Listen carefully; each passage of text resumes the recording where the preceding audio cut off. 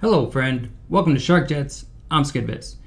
In my last video, I showed you how to deploy your C# Discord bot to a VPS server. In my case, it was DigitalOcean, but it'll work with any server that is using Docker. The main medium was Docker and Git. And in this video, we're going to use most of the same steps, but instead of getting your bot onto a remote server somewhere, we're going to get it onto a Raspberry Pi instead. Now, in order to keep this video short, I need to make a few assumptions. Assumption number one, you have a functional Pi and are somewhat comfortable typing commands into it, right? Because we're going to have to get into the command prompt, we're going to have to type some stuff, and if you don't have a working Pi and you don't know how to use your Pi, then this isn't going to be very helpful. Number two, you already have a working bot. Right? If you don't have a bot or it's not working, then why are you trying to deploy it, right?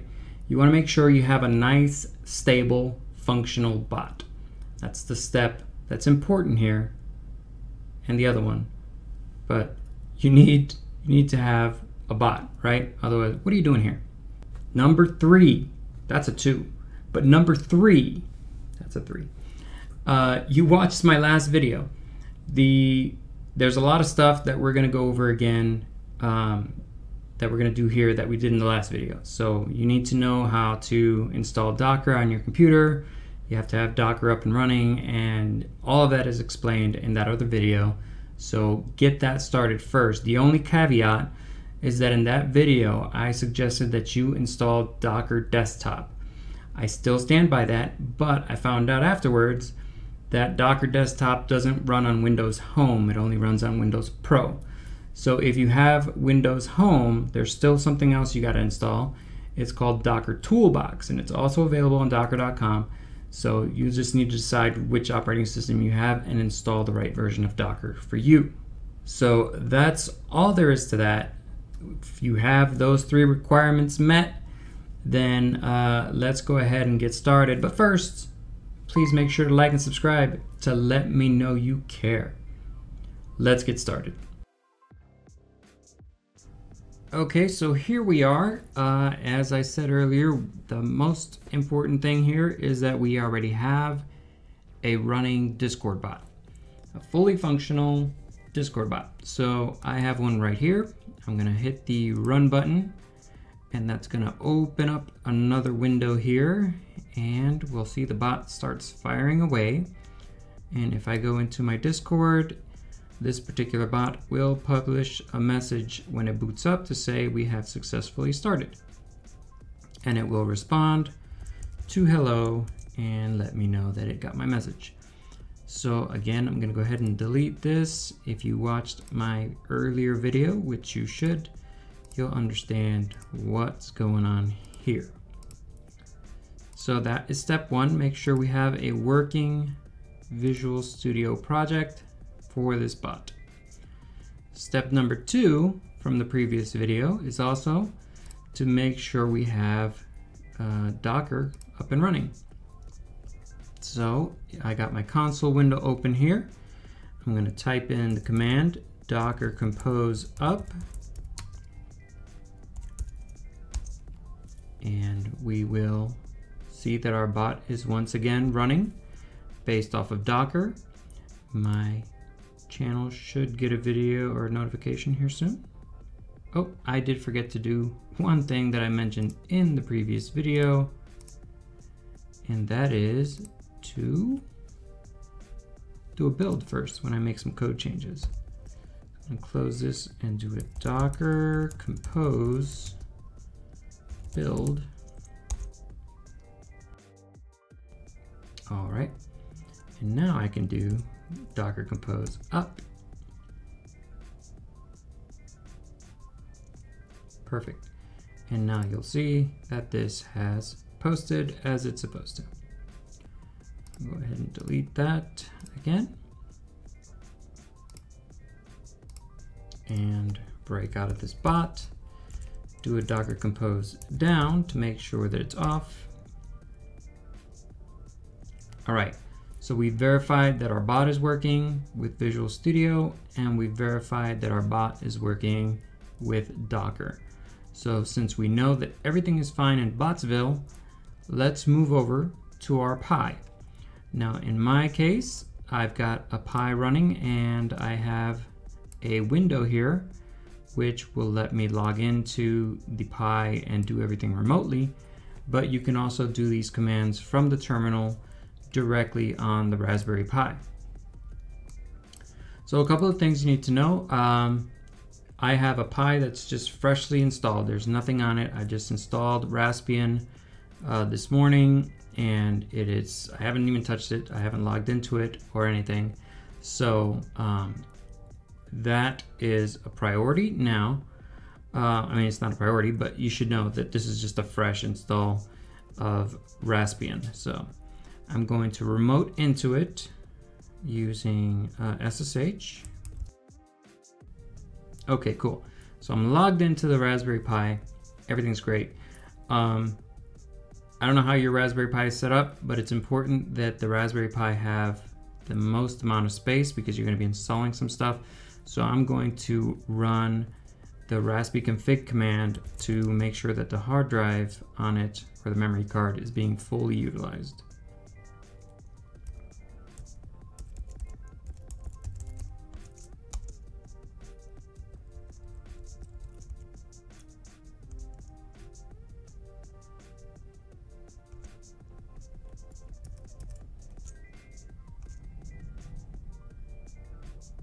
Okay, so what that did is it made sure that the Pi software will use the maximum amount of space on that memory card.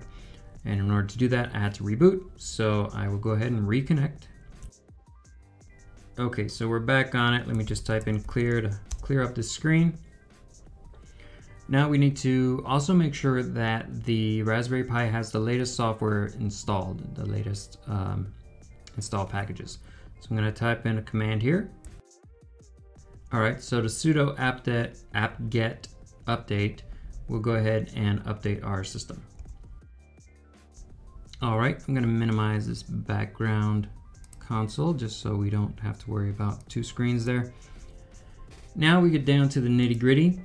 Now that our system's up to date, we've got all the space we need on our memory card, and we have a good OS. I'm going to run a specific command to get the initial Docker install. Okay, so this command is a curl, which is going to basically do a get on a specific website. It's going to get the Docker initial install and go ahead and process that. All right, so Docker has finished installing, and as you can see, it says we've got a message here saying adding a user to Docker group will grant the ability to run containers. So that's literally the next thing we're going to do. This is a warning saying you might also want to reconsider that, but we're going to go ahead and do that. So that's the next step. We're going to do a sudo usermod and add this user to the group Docker. Right, so I'm going to add the Pi user to the Docker group. Done. And now we're going to go ahead and reboot just for safety's sake. Okay, now I'm going to go ahead and type in Docker just to make sure it's there. And as you can see, we've got a command response back, so we know Docker is good to go. Now I'm going to go ahead and clear this just to pretty things up. Now we've got to install the secondary things for docker-compose. So I'll type in a command here. Okay, so this is going to do another install. In this case, it's going to install some developer libraries that we're going to need for the next step. All right, that completed. I'll go ahead and clear this again. And then we'll type in one more command.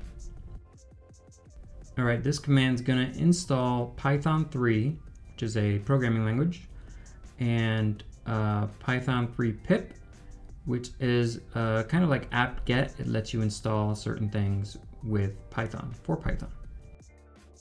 And that was already apparently in the system, so I'm good to go. And then the next thing I'm going to do is remove the Python config parser.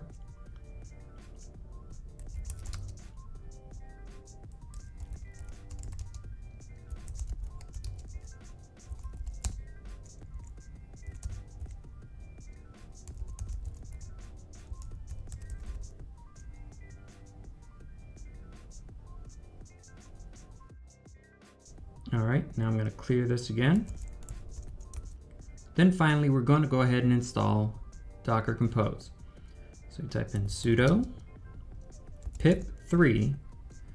Now this is not using apt-get, it's going to use pip to get the Docker Compose install.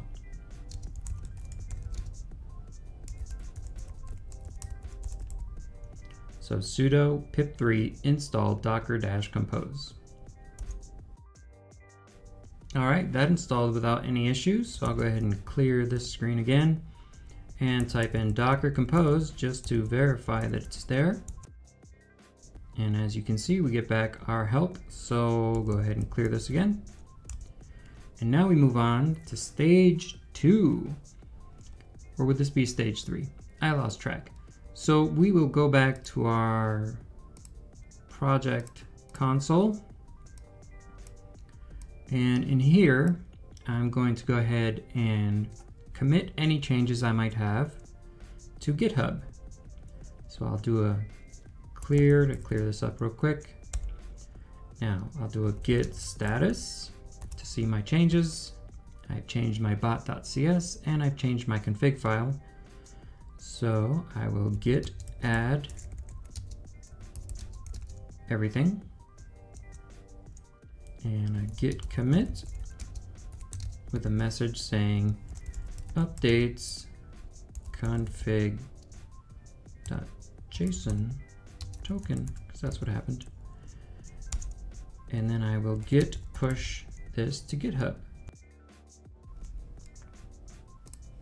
So now if I go to my GitHub page, you'll see here it says that my last commit was yesterday, but if I refresh the page, my last commit was 22 seconds ago, and it says updates config.json. So I want to get the clone address like I did in the previous video. Clone with HTTPS because we're not using SSL in this particular instance. Copy that address. Go back to my Raspberry Pi. Make sure first of all that we have git installed, which we do.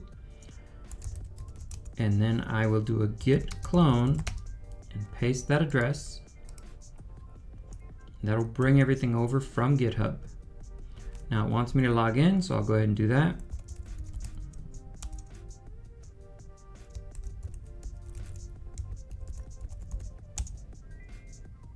And you can see it pulled in all the files that had to be pulled over for that. So if I do an ls to list this folder, you'll see there is, let me do another cleaner ls here. ls-l will list everything in a vertical format.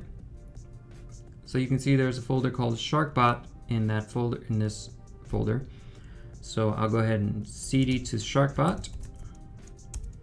We already know that we're gonna have to go in one extra.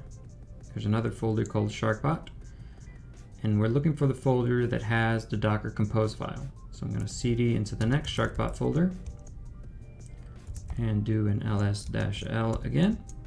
And you'll see this is the folder that has everything we need. It's got our code, it's got our Dockerfile, it has our Docker Compose file, everything that we need.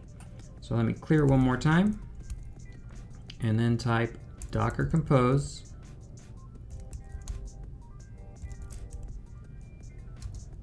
dash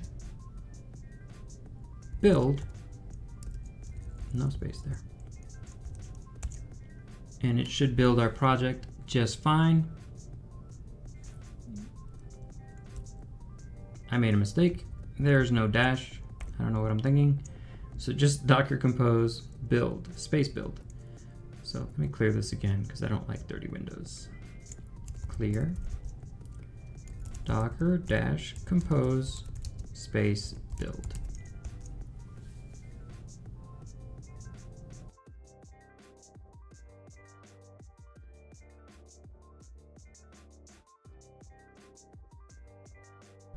Okay, what seems to be an eternity later, it is done.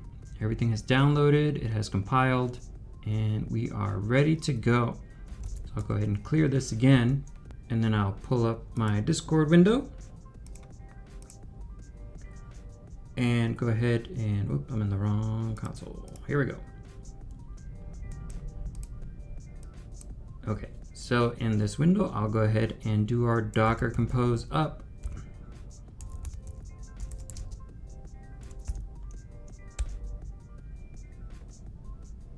And we should see action.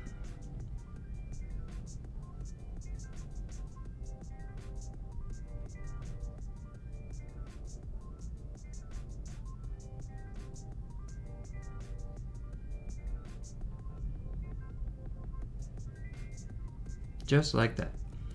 Now I'll go ahead and type in my hello. And you see it still responds just like if it was running on my computer. Now remember, if you watched the other video, you don't want to keep the console running like this, so I'll break this and do a Docker compose down. And then remember that the way you should be running this is with Docker compose up and then D for daemon to keep it running in the background. Docker compose up -D, and then it'll launch right up, and then you won't see any of the console messages because it's running in a background thread. So we're back to the console. And then if you go ahead and make some changes to your code, which I'll demonstrate again here. Let's see, this is our startup message. It says we have successfully started whenever the bot boots up.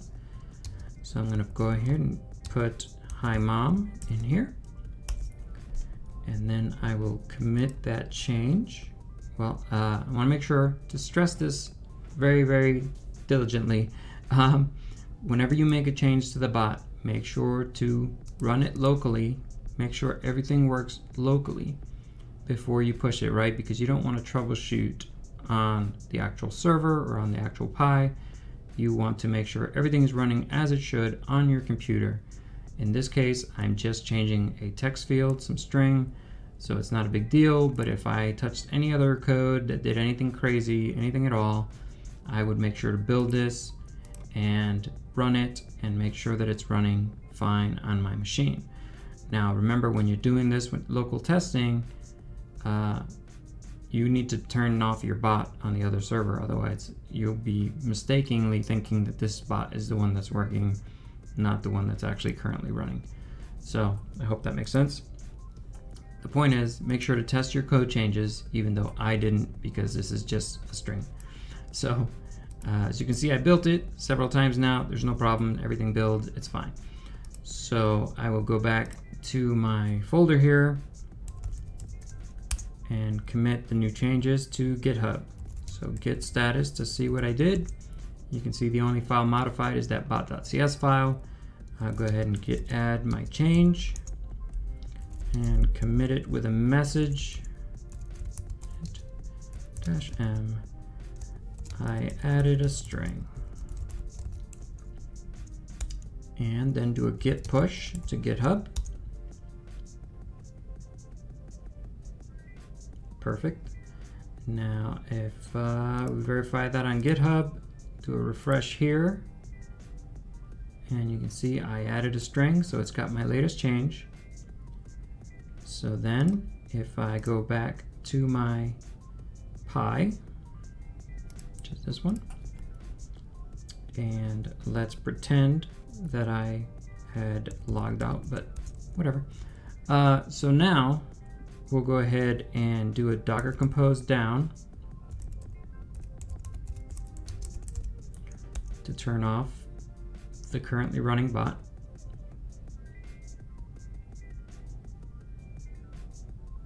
Okay, and we want to make sure we're in the right folder. In this case, you can see that we're in sharkbot.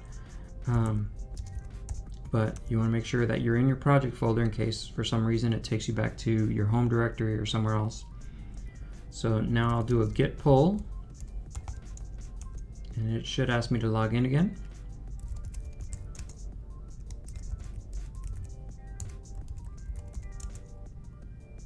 All right, now you can see that it brought in our change to that bot.cs file. Clear this again and do another build. This build should be quicker.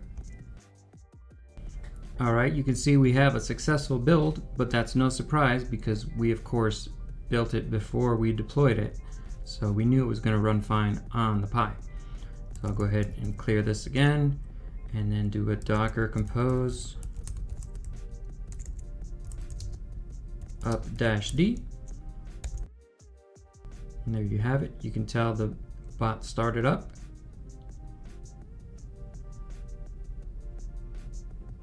And there it just came online. And as you can see down here, we have successfully started HiMon. And now you can close your console window and not worry about your bot being down. And there you have it, pretty quick and simple. If you would have done something differently, please let me know in the comments. And also, if you found this video helpful, please like and subscribe to keep this channel going. Thanks again for watching. I'm still SkidViz. Pika pika. Peace out.